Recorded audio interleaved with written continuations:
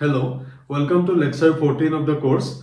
This is part 2 of the additional lecture on continuous variable quantum entanglement. In this lecture, we will discuss quantum entanglement of two-mode Gaussian states. Let us begin. A two-mode Gaussian state can be written in the form of correlation matrix as follows. Sigma, that's the correlation matrix, I can write it in the form of block matrices alpha, beta, gamma, gamma transpose. Here alpha and beta represents the mode 1 and mode 2 respectively.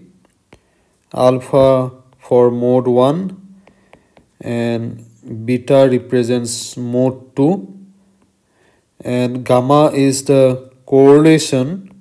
It is the correlation between mode 1 and mode 2. This matrix sigma can be rewritten in the standard form via symplectic transformation such that sigma is equal to symplectic transformation sigma as via this transformation S transpose, where S is a symplectic matrix. S is a symplectic matrix, and you are aware of this kind of form from the last class. Now sigma S takes the standard form under this transformation. I can always express sigma in this standard form, where we will have for alpha we will have A0 0A, for beta we will have B0 0B, for gamma we will have C1 0 0 C2, and here the transpose would be the same, C1 0 0 C2, and here C1 is greater than C2. Let's say this is my equation number 2. Now as you can see, all the block matrices are getting diagonalized. Moreover, one can define 4 symplectic invariants as follows. There are 4 symplectic invariants are there. I can define them as, say, I1 is equal to determinant of alpha. Under symplectic transformation, determinant of the block matrix alpha does not get changed. That's what we mean by symplectic invariance. Then I have another 3 invariants. I2 is equal to determinant of beta, and another invariant is I3, that is the determinant of gamma, and the 4th invariant is I4, is the determinant of sigma or sigma S, right? So these are the 4 determinants, 4 invariants we are having. And in the given example, in equation, actually from equation 2, the invariance you can immediately see that I1 is equal to A square, I2 is equal to B square, I3 is equal to C1 into C2, and you can work out very easily the determinant of sigma S, and which should be equal to determinant of sigma, that would be AB minus C1 square, AB minus C1 square into AB minus C2 square. This is very trivial, and please work it out, it's simple. Let us now work out the symplectic eigenvalues of sigma S. However, before that, let me discuss the procedure to find symplectic eigenvalues. And in this case, there is a theorem by Williamson, and it helps us to find the symplectic eigenvalues of a matrix. This theorem goes like this.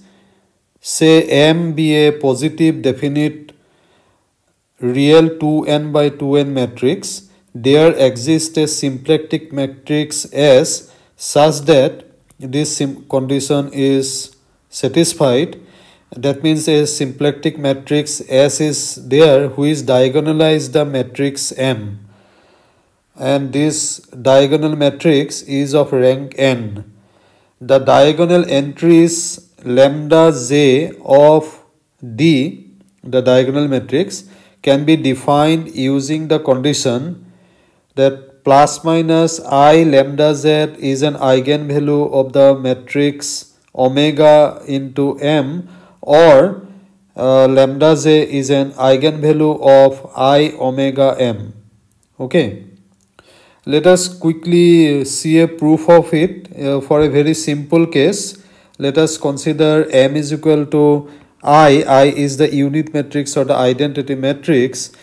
Now we know that this omega is itself is symplectic, which you can see very quickly from here. If I take the omega transpose, this is what I will get, and that is equal to minus omega. And then if I multiply omega transpose from the right by omega, then this is what I will get, right? This step is easy to see. And then again, if I multiply this one, this second step, if you look at here, then by omega on right, then this is what I will get. And this clearly shows, this condition clearly shows that omega is symplectic. And moreover, you can see from this equation that omega transpose omega is identity matrix. Now quite clearly, if I see omega transpose I into omega, this is going to give me identity or unit matrix itself, which is itself is a diagonal matrix. So we can conclude that there exists a symplectic matrix omega which diagonalize the matrix I. So this is just an example that I am giving you to just prove the point here rather than going into the general proof. Now as regards the eigenvalue of I omega into I is concerned, it's very easy to check it. For n is equal to 1, for n is equal to 1, I omega I would be given by this 2 by 2 matrix, and you know how to find out the eigenvalue of this matrix. You just have to find the characteristic equation, and trivially that's going to give you this equation. And from here you see you are going to get lambda is equal to plus 1 and minus 1, but here, as I said, as per the condition, what was written here is this, that minus plus sign is there, right? And that basically fixes the diagonal matrix D here, and we are going to get 1 and 1 in the diagonal of this matrix. So I hope you have a feeling or you are getting an idea about this Williamson theorem, and we are basically going to apply it. And now the procedure to find symplectic eigenvalues of M is to find the eigenvalues of the matrix I omega M. Let us now apply this procedure to our correlation matrix sigma, and very easily we can now work it out. Sigma S, this correlation matrix, is in the standard form. We are having this here, C1 is greater than C2, and omega, if you look at the previous class, last class, lecture number 13, if you look at it, the quantum mechanics portion, for n is equal to 2, I have worked out what is this omega matrix. This omega matrix is this one. Then I omega sigma S will be this equation, this matrix you will get, and you just have to find out the eigenvalue. You have to set up the characteristic equation, and the characteristic equation you can get by solving this determinant.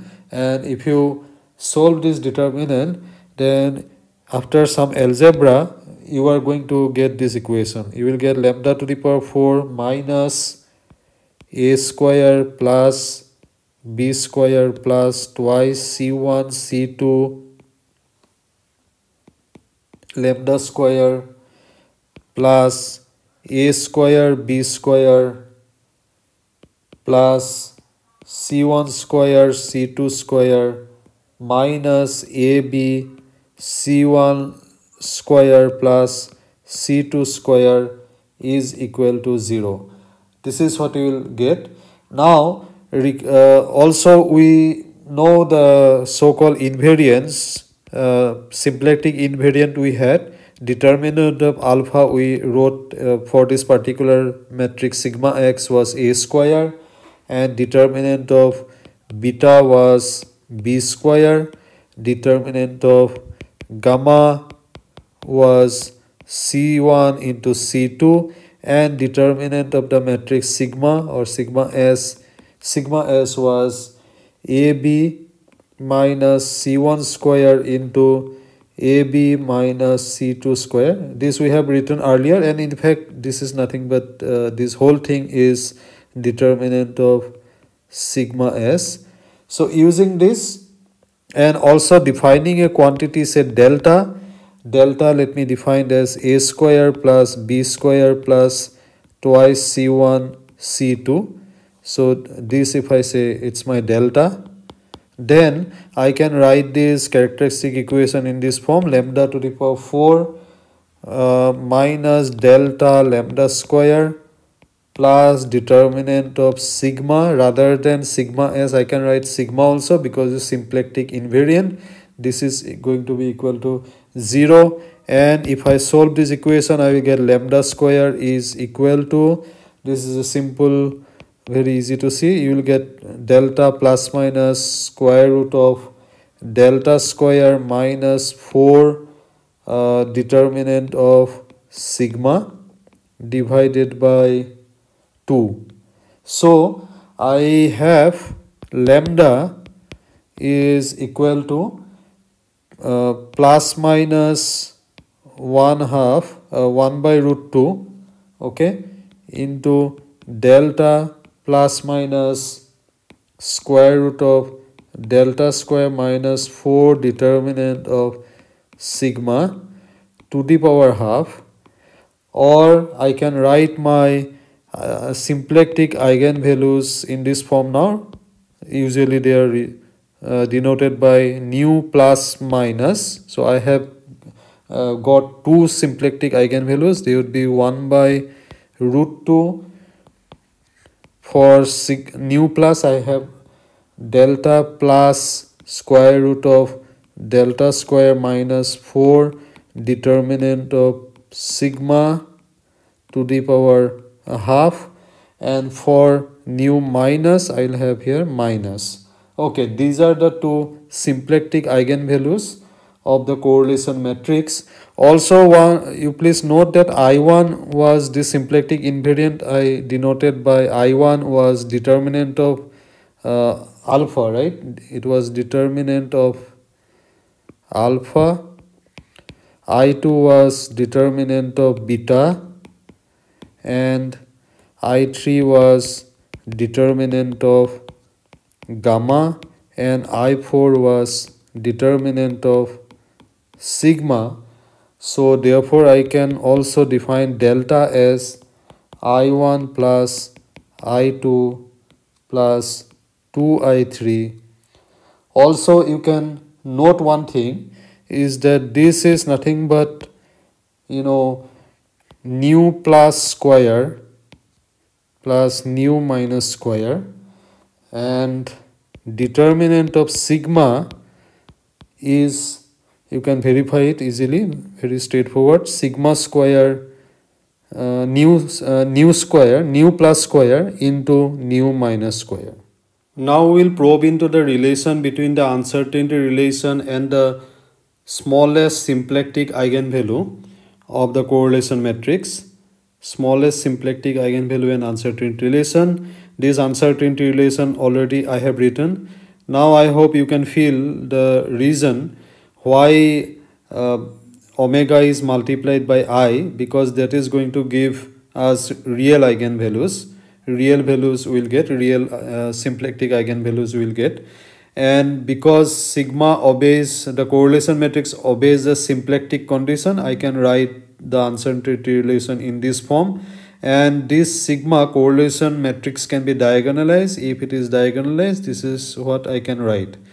Okay, now let us find out the eigenvalues of sigma s plus I omega 2, this whole matrix. Sigma s is, if it is diagonalized, then I can write this diagonal matrix. The symplectic eigenvalues are nu plus and nu minus, and I omega by 2 is this part, and then total matrix would be this one. Now I can find out the eigenvalue by setting up the characteristic equation. To find the eigenvalues of sigma plus I omega 2, this characteristic equation can be worked out, solved, and if it is solved, you are going to get very trivially, in fact, if you do the algebra, what you are going to get is this. You will get nu minus lambda whole square minus 1 by 4 into nu plus minus lambda whole square minus 1 by 4 is equal to 0, and this is going to give you the eigenvalues as, say, lambda is equal to nu minus plus minus 1/2, and another eigenvalue you will get, another set will get as nu plus minus 1/2. Okay, so that means that overall you are going to get lambda is equal to nu plus half, nu plus minus 1/2, nu minus plus half, nu minus minus 1/2. Okay, now for sigma plus I omega by 2 to be a positive matrix greater than or equal to 0, or for sigma plus I omega to be a positive matrix, we want all the eigenvalues to be positive. That means we must have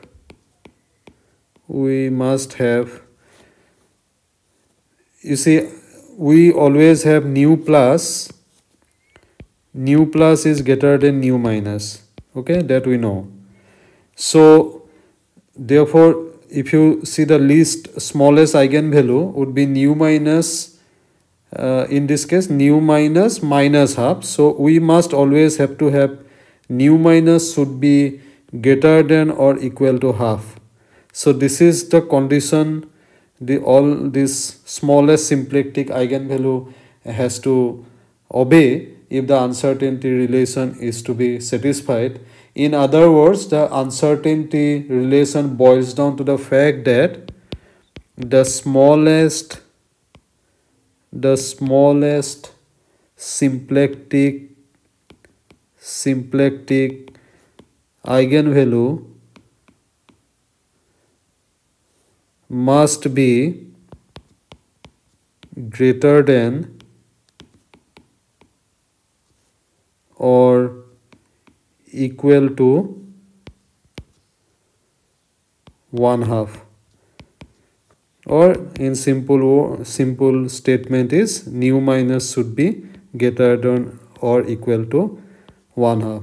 So you got a very simple form of uncertainty relation in terms of the symplectic eigenvalue of the correlation matrix. Now let us discuss entanglement in two-mode Gaussian states. Earlier we discussed the so-called PPT criterion or positive partial transpose criterion, which is also known as Paris-Horodoky criterion in the context of discrete variable quantum systems.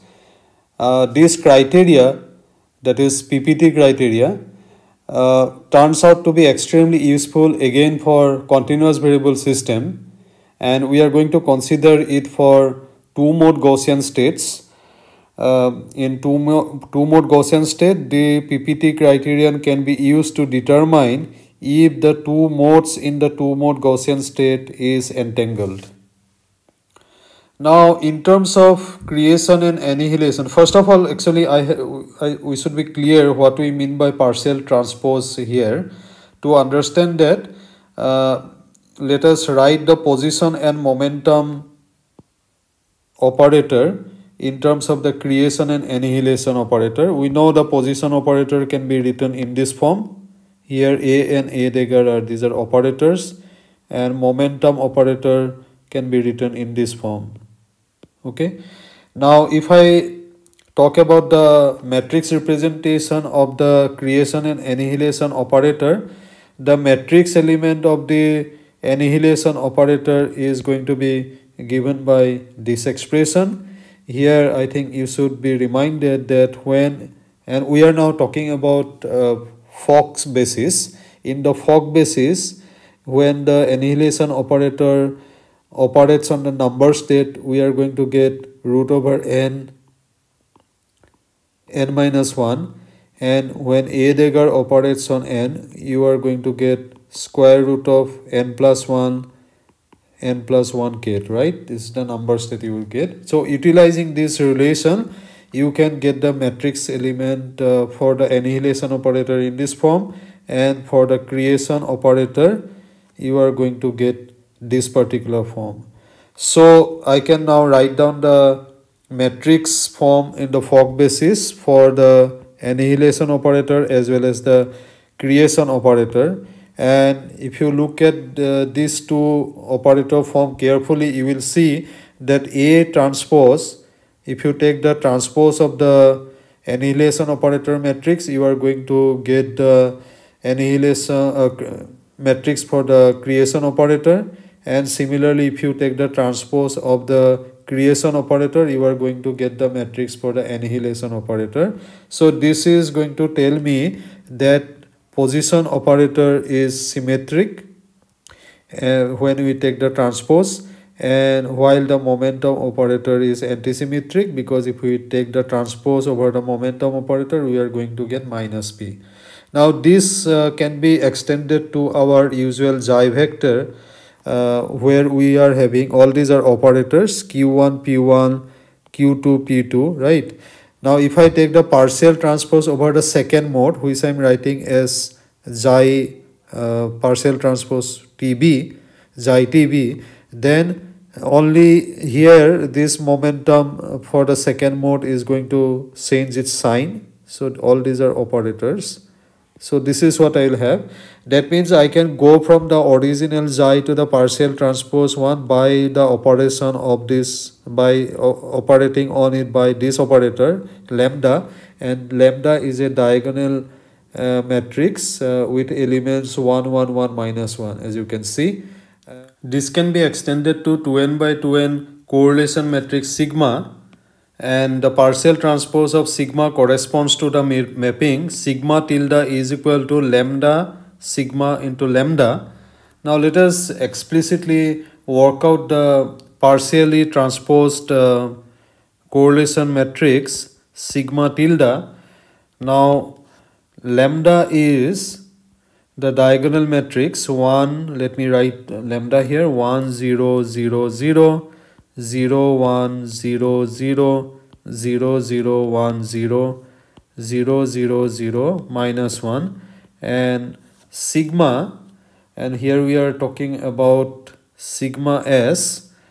Sigma s in the standard form, it was a0 0a c1 0 0 c2 c1 0 0 c2 b0 0 b, and again the lambda matrix would be 1 0 0 0 0 0 1 0 0 0 0 minus 1. And if you do the mathematics algebra matrix multiplication, if you do the partially transposed matrix correlation matrix, you are going to get would be a 0 c1 0 0 a 0 minus c2 c1 0 b 0 0 minus c2 0 b. That's what you are going to get. Now the symplectic eigenvalues of sigma tilde, this partially transposed matrix, will be given by almost similar procedure, and the symplectic eigenvalue, you can work it out exactly the similar way. Symplectic eigenvalues eigenvalues of sigma tilde would be given by nu tilde square plus minus, that would be equal to delta tilde. I will define all these things. Delta tilde plus minus square root of delta tilde square minus 4 determinant of sigma tilde divided by 2. Now here delta tilde would be defined in the similar way, I1 plus I2. Only thing is that in the earlier case you had a plus sign, but here you will have minus twice I3. I1, I2, I3 are the usual symplectic invariant that we defined earlier. Now under the so-called PPT criterion, the uncertainty relation reads as the symplectic eigenvalue nu tilde, symplectic eigenvalue nu tilde minus should be greater than or equal to half. This already we have discussed. So this is the uncertainty relation. If the states has to be separable, this is the uncertainty relation when we have taken the partial transpose. This restriction is obeyed by all separable correlation matrices. This is very important, and this is the crux of the whole thing. This restriction must be obeyed by all separable correlation matrices. Okay. If this condition is violated, and that is extremely important, if this condition is violated, then the two continuous variable mode of the Gaussian state, the two continuous variable or CV mode, two continuous variable modes are entangled. They are no longer separable, so they are going to be entangled. So the entanglement criterion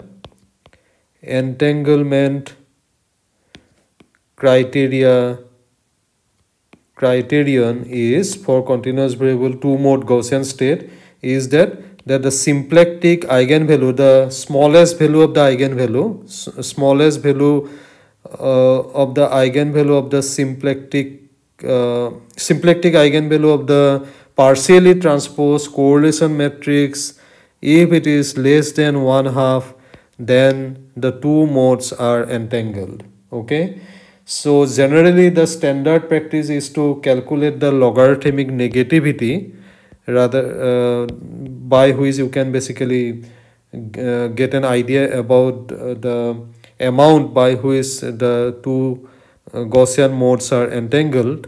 So logarithmic negativity is defined by En, that is logarithmic negativity.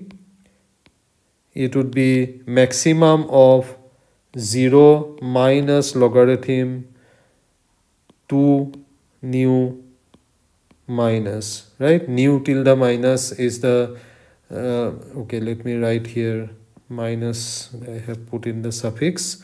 So nu tilde is the lowest or smallest symplectic eigenvalue of the partially transposed correlation matrix. Therefore, as you see, the Gaussian state is entangled if and only if. So Gaussian state, two mode Gaussian state I am talking about, state is entangled if and only if if and only if, as you can see, En should be greater than 0, which is, as you can see, is equivalent to nu tilde minus less than 1/2, right? Less than 1/2. You can make it very easily. It should be less than. This is equivalent to this. So logarithmic negativity is one of the most popular entanglement measure for continuous variable system in the context of Gaussian states. Okay. With this, let me complete the lecture and stop here. I have tried my best to decode many complex concepts for you related to continuous variable entanglement. I hope now you will be able to read research literatures and at least you will be able to understand many of the concepts related to continuous variable quantum entanglement and overall even in the context of discrete variable as well.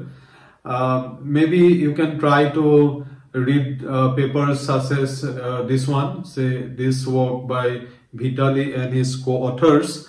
In this work, they have discussed entanglement between a movable mirror and a cavity field. The quanta of the movable mirror is a phonon and the quanta of optical cavity field is a photon. So essentially they are discussing quantum entanglement between photon and phonon mode, and they are two Gaussian modes. And the researchers in this work have used logarithmic negativity as the entanglement measure. Now, some material of this lecture is taken from our review article on continuous variable quantum entanglement. Overall, I hope that I was able to give you some idea about quantum entanglement, and I sincerely thank you for attending the course. Thank you so much.